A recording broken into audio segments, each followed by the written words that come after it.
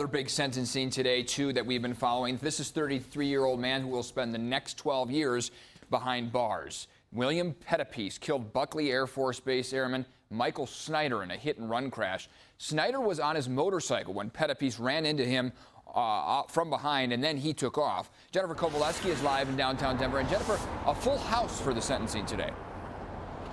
Eric, the courtroom was packed here today as we heard from Pettipies for the first time. He apologized to the family and appeared to show remorse for his crime. This was a senseless act that should have never happened. Michael Snyder's father telling a judge his son didn't have to die. The senior airman's family laying him to rest at just 23 years old. It could have been avoided way too easily. A drunk driver, 33-year-old Michael Pettipies, hit and killed Snyder at the intersection of East Alameda Avenue and South Monaco Parkway on April 10th.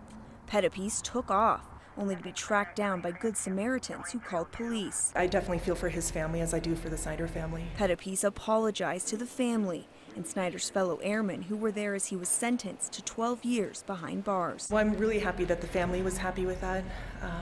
I feel that it was appropriate as well. Now, I checked, and Pettipies does not have a criminal record. In court today, the judge calling both people involved good men.